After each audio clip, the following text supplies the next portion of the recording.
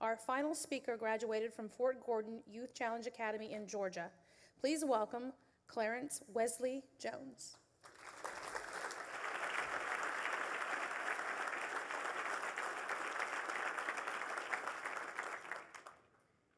Good evening. Thank you for having me here tonight, and thank you for everything you do to support Youth Challenge. My parents divorced for the first time when I was about 9. After that, we bounced around Augusta until we finally landed in the Sunset apartment projects. While living in Sunset, I discovered that people didn't like me because of the things I owned. They didn't like the fact that I had nice clothes, nice shoes. They wanted to take my nice clothes and my nice shoes instead of going and getting their own.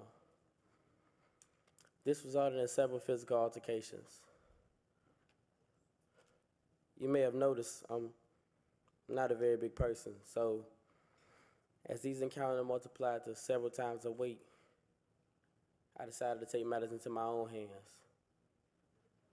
When I was 11 years old, I stole my older brother's pistol and went and talked to a local gang leader, and he started me on the initiation progress. Over the next 2 years, I was retained 3 times in 7th grade and 2 times in 9th. At that point, I was 16 and decided school just wasn't for me. Gangbanging was.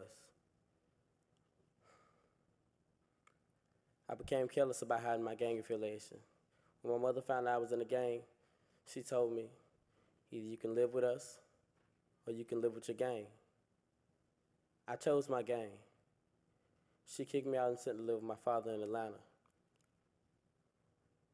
After 3 minutes of living there, wearing my gang's colors, I was shot at 3 times. Jumped behind bushes for cover. It was obviously because I didn't know the territory of the local gangs. At that point, it became apparent that, again, I needed protection. So I linked up with some local gangs. Attending a family event at Centennial Park in Atlanta, I got jumped by opposing gang members. I was by myself. It was at that point I realized that regardless of what gang you claim, at the end of the day, you're all alone. After I got jumped by those opposing gang members, I returned to Augusta with 3 cracked ribs. That was about 2 or 3 weeks before I got applied for Youth Challenge Academy. My mother had already applied me. Thank God.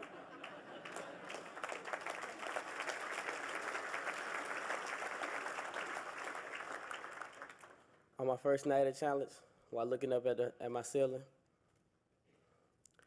I came to terms with the fact that I was done gangbanging. When you're a gangbanger, you don't get a pension plan, no medical benefits, no 401k. It was at this point when I made it up in my mind to apply myself at Youth Challenge. I focused very hard and worked to achieve everything you could achieve there. I got a 3,000 club on my GED by completing my test within the top 5%. Took a college class in which I entered it with a 99% overall average. Graduated as cadet sergeant with numerous awards, certificates, and scholarships.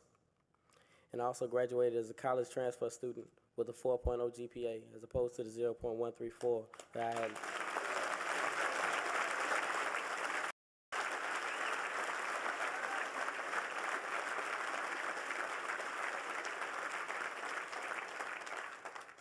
The most important thing I learned at Youth Challenge was self-discipline, self-control, self-esteem, and a strong sense of achievement. I discovered that I could really be much more than a gangbanger. I like being respected for my abilities and my accomplishments. Since graduating, I've been working there as a peer mentor and attending Georgia Military College.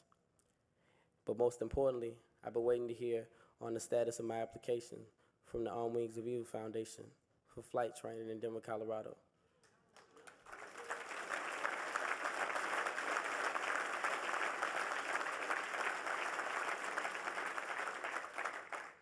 I take my physical March 4th. Wish me luck. I'll always be grateful to Youth Challenge Academy for the chance they gave me. Since graduating from there, I completely turned my life around and changed my career path from a high school dropout gangbanger to an airline pilot. Sounds like a good career path, doesn't it? Thank you.